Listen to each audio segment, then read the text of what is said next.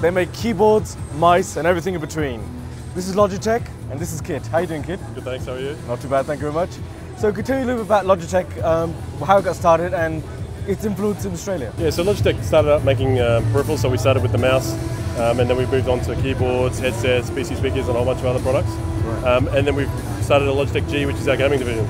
So within the gaming division, we obviously focus on all the key peripherals that different types of gamers would use. So from keyboards, mice, for your PC gamers to driving wheels, game controllers, Extreme 3D Pro, joysticks, etc. So quite a wide range of products. Wow. Like I myself, I actually own a Logitech keyboard, which is fantastic. What makes Logitech better than the rest of the guys?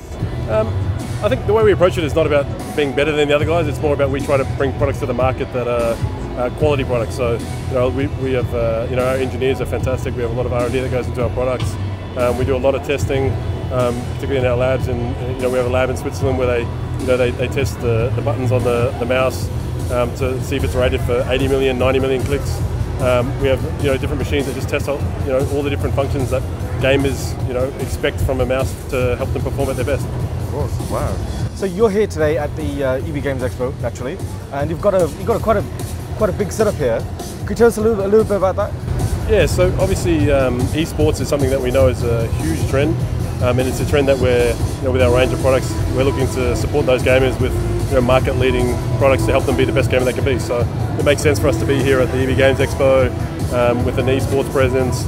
As you can see on the stage, we've got some 5v5 League of Legends happening. We've got some Counter-Strike set up on the computers at the front here, and out the back we've got the wheel set up. So we really want people to come down, check out the products, and see what we have to offer to try and help people be better gamers.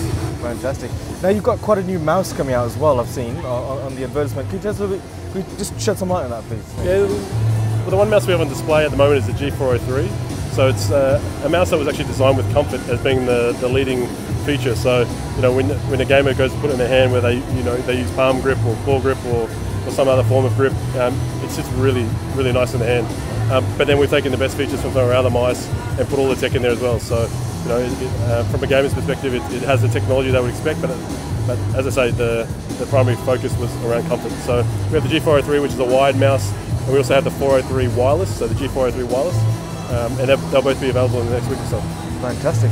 So will there be any sort of new news or new exclusives being advertised or released at the expo today or tomorrow? Yeah, no new products from us during the EB Games Expo, but yeah, just the current range we have is the range. Yep. Fantastic.